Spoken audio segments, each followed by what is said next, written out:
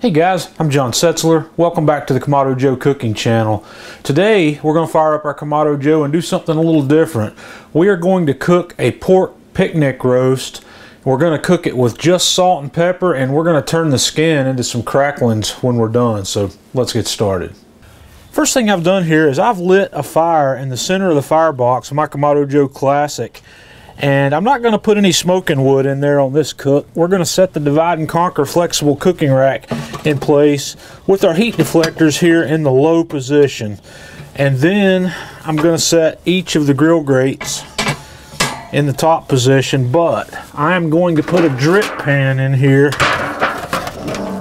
because I like to use a drip pan when I'm cooking stuff like this. So we're just going to set that in there. And we're going to let this grill come up to about 225 degrees. And to do that, I'm going to set the bottom vent open about a ½ inch.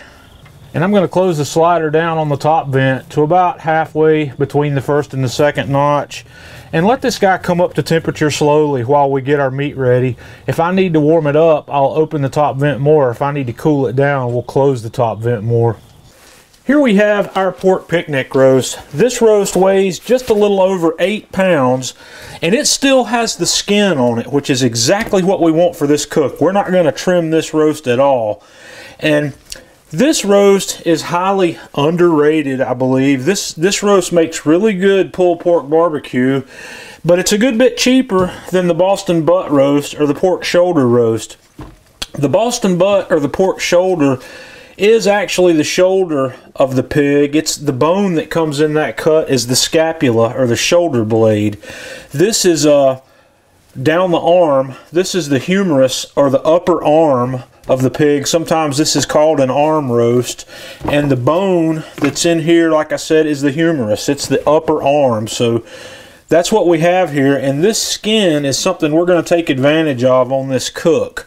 What I'm going to do to start with here is I'm going to score this skin. And once I have that skin scored, we're just going to flip this guy over because we're going to season this side first. And I've made a seasoning blend here that's very simple. I started out with 1/4 cup of sea salt and 1 tablespoon of black pepper. And we're just going to shake a liberal coating of that all over the side of the meat. And I'm just going to rub that in really well. And then we're going to flip the guy back over and do the same thing to the top side. We're going to cook this skin side up, so we want to make sure we get a nice coat of that seasoning, the salt and pepper, all over the top of this skin and all over the sides. And as soon as our grill comes up to temperature, this bad boy's ready to go. Okay, our Classic's up to temp, so we're going to put this roast right here in the middle of the grill. We're going to close this guy up, let it cook just like we would a Boston butt, and which means we're probably going to cook to an internal temperature here of nearly 200 degrees. So I'll probably be back here in 10 to 12 hours to show you what it looks like and have a look. Okay guys, we've been going right at 13 hours here, and I apologize for the noise, but they are blowing leaves across the street.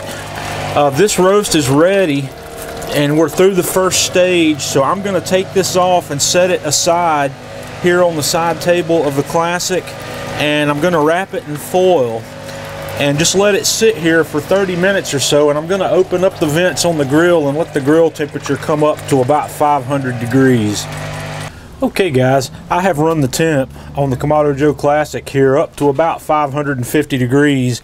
I also removed the drip pan before I did that. You don't want to bring a drip pan full of grease up that hot. So we're going to set this roast back on here, close the lid, and let it go for 15 minutes or so, and we're going to watch what happens to this skin. Alright guys, we've been going about 15 minutes here, and the skin has puffed up nicely on this. We've got some really nice cracklins on there, so I'm going to take this off and we're going to wrap it loosely in foil and let it rest for about 15 minutes. Okay guys, this is ready, and these pork skin, these cracklins are amazing. Nice, crisp. We'll just pull one off of here and has a beautiful crunch to it. So what you do with a roast like this is you just serve this directly from the table and let your guests just pull the meat off of it, because this is underneath these cracklins. You have just what is beautiful pulled pork, and you just pull it off with a fork and serve it right from the plate. So let's have a taste of this pulled pork. So let's give this a try while it's still nice and warm.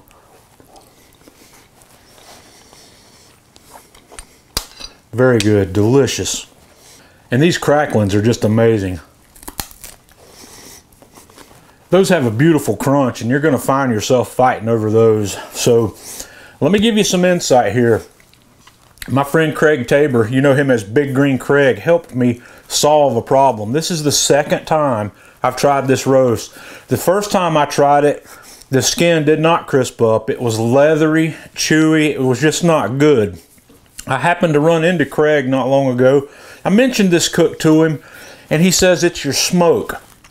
The smoke getting all over the skin keeps that skin from doing what it should do on a cook like this. So I decided to try it again on the Kamado Joe with no smoking wood. We didn't put any smoking wood on there, and the skin came out perfectly. After the long, low, slow cook, the cracklins weren't quite there. The skin was good, but to puff that up and get a really nice crunch on it, you have to put it back on there at a high temperature for just a little while. So you don't have to do that part on the Kamado if you don't want to. You can take it in and put it in the oven, but do take that drip pan out of there. Give this a try. Let me know what you think. Join us on Facebook, facebook.com/KamadoJoe. Follow us on Twitter @KamadoJoe. And until next time, this is John Setzler with Kamado Joe Cooking Channel.